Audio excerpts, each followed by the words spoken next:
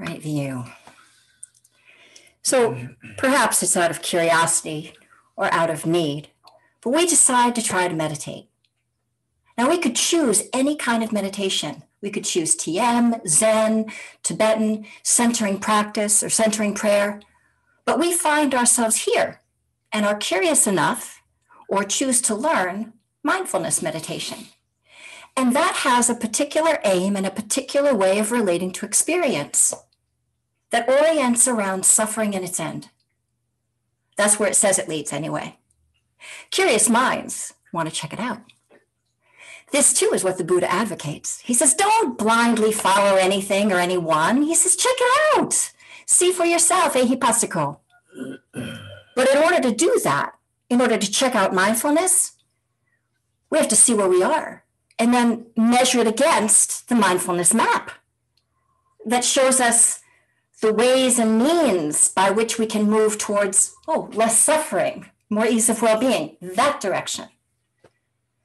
Cause and effect is, for example, an easy way to assess right or wise view. It is one that is explicitly offered in the definition itself. Are we on the right track? We'll check it out. And that means we who want to check it out have to learn how to see from the perspective of mindful, caring attention that is guided by a north star of wise view that sees suffering in the paths that lead out of it. And this alone is a useful measure for us in our practice. Just being able to discern whether or not we're going in the right direction in a general way is really helpful. And if I say it that way, we all know what I mean, right? If I say, hey, are we going in the right direction? You get what I'm asking.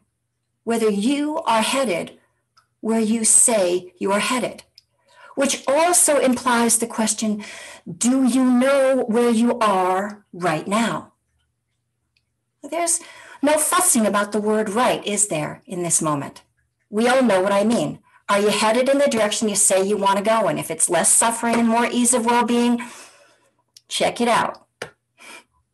Right view gives us the guiding direction, and it offers ways of assessing and navigating towards this particular direction of less suffering, more ease of well-being. And at some point, we'll need to get more specific, more granular. We'll need to learn how to read the street signs, how to feel the wind change in order to adjust our sail to stay the course. But for now, are you headed in a direction of unhelpful trouble or not? Well, to answer this question, you need to know where you are. Aspirationally, I really don't wish to cause anyone harm ever, if I can help it. Really, that's my aspiration. But that's not realistic 24/7. In a moment of disagreement, I can forget and respond sharply. Right? It's humbling, and it's true. No worries, though, because mindfulness says this is all practice. Our everyday life is more of an improvisational act than anything else, so let yourself practice. Let yourself slip up. Of course we're going to. Mindfulness is not a steady state. We keep orienting back toward it.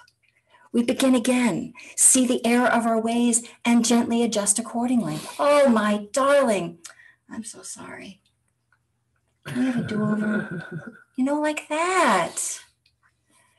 The practice is coming back and deliberately beginning again, orienting toward more ease and less suffering, toward letting go of pushing and bracing, and toward feeling for a friendlier posture of caring attention and towards our well-being. This is right view. See where you are and orient. And we learn to adjust into this compassionate way of seeing ourselves in the world. We don't know that right now. We're learning how to do that. So check where you are right now. No judgment, just with a friendly gaze, see. Notice, are you feeling a little grumpy? Tired?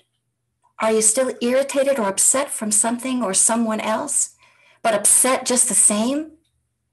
Take a breath. Allow the ripples of disturbance to toss the boat around while you learn how to stay steady and keep the boat afloat. As the seas calm, still keep adjusting toward well-being. Don't stop, just keep going in that direction. Much of the time we live on autopilot. Much of the time we live on memory. But memory is faulty. We think we left the keys on the table by the door, but actually we forgot to take them out of our pocket. Or have you ever returned after a long time away to a once familiar place? So long that you think you remember where all of the signs are, but now, I don't know, the distance seems a little off. Some things seem nearer to one another. Other things seem way far apart. Landmarks disappear altogether. We remember the place differently, don't we? Check the map. That's check the map. Use the North Star to guide. Oh my goodness. I may think I am speaking nicely in a moment. I may believe wholeheartedly in a moment I am right and I am speaking nicely. But is that what a trusted friend who's watching the moment, is that what they'd see? Is that what they'd think? Whether they spoke it or not? That Susan was speaking nicely? Check. No harm. Right? We can prevent some harm if we check. How does it feel in there? Discern whether it's skillful or not. The Buddha's teachings are a map. Adjust out of our way of relating to the world and put mindfulness at the helm, behind the wheel, using right view as the compass that guides the way toward non-harm and goodwill, toward ease of well-being. We can do this. This is what the Buddha said anyway. Check it out. Check it out. We can check it out. We can check it out right now. It's for our welfare.